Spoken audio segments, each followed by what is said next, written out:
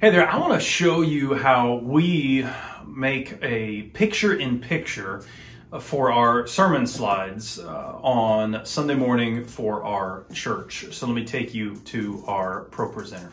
A prop or for a picture-in-picture that will go onto your live stream video feed. Now, we do not run our live stream through Pro Presenter. So it's going to look a little bit different if you do.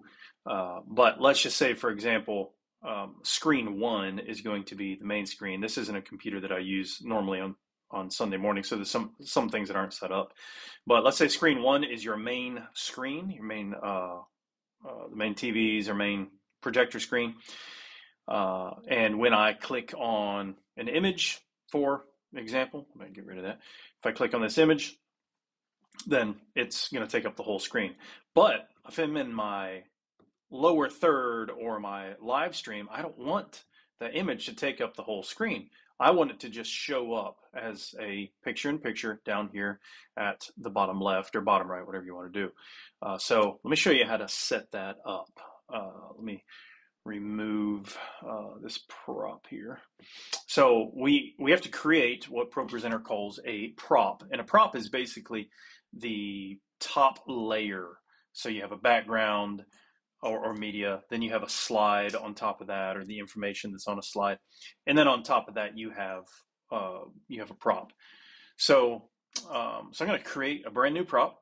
I'm going to come down here to plus, and I'm going to call this prop picture-in-picture. All right. So let me go to right click on it. I'm going to try to. There we go. Edit. And in order to do this, I have to create a shape to stick it down here in the bottom left. And I'm going to tell that shape that I want it to be the current slide. So I create a shape.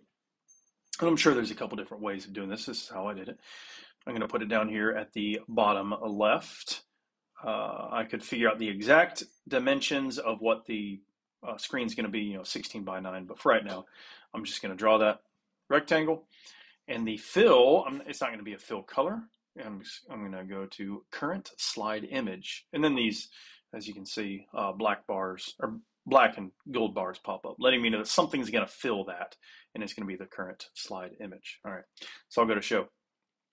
Now I need to create a look that when I apply that look, it's going to apply that picture-in-picture specifically to the lower third, not to screen one, but to the lower third.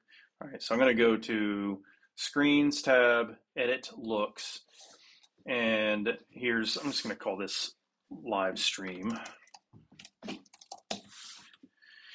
And on my screens, I want everything to be coming through just like normal. I might even have a template or a theme set up for my main screen. For my lower third, I want to make sure the prop is going to be live or is going to be activated, but I don't want the slide to be turned on, and that's of course going to be the text, and I don't want media to be turned on, which is going to be any pictures or videos. All right, so I got that set up already where I just selected that, deselected that. So I created that look, but now I want to create a macro. I'm going to call this sermon.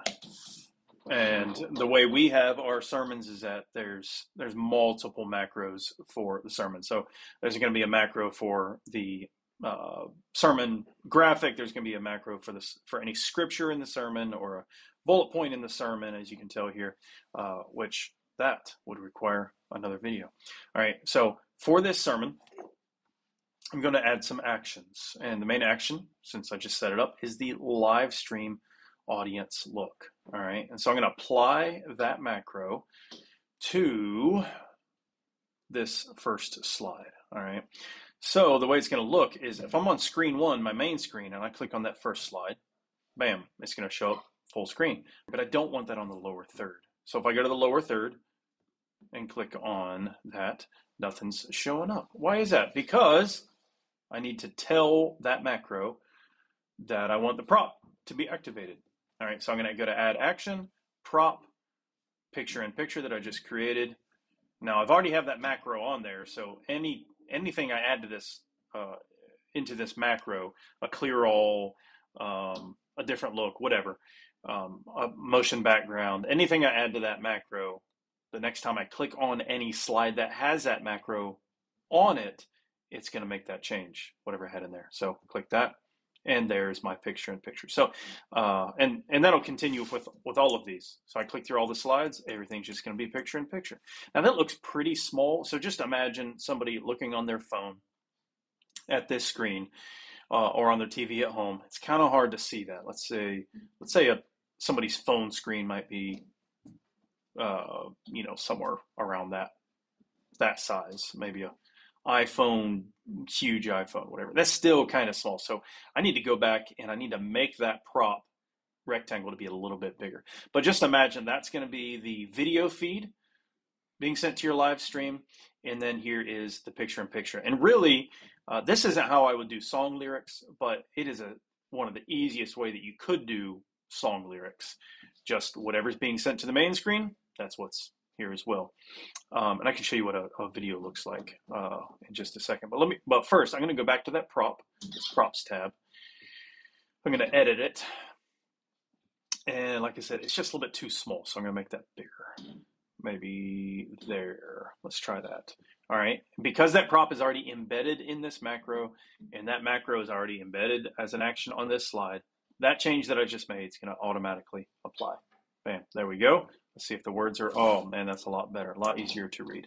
I wish I could show you what the video would look, the video feed would look like. I just don't have that on this computer. But let's see what a video looks like. All right, if you noticed, the video was not playing. It's because the current slide image is being sent to that, but if it's a video, then it's not going to send it because it's just looking at an image. So here's what I would do. I'm going to create another macro. I'm going to change it. Let me change the title of this. Okay, I have to right click sermon, and that is sermon slides. I'm going to create another macro that is called video. So in this macro, I don't want the picture in picture. Instead, I want any video that I play. I want it to take up the whole screen. I want it to kind of take over the screen. So I'm going to have to create a look for that. So I'm going to go to edit, create a new look called video. And on this particular one, I don't want any slides to show up, and I don't want any props to show up in my lower third, but I do want the media. All right. So I'm going to get back out of this, add the action of that audience look video. There we go. And just in case anything funny happens, I'm also going to add a clear group, a clear all action to this one. So it's going to clear any props. It's going to clear everything.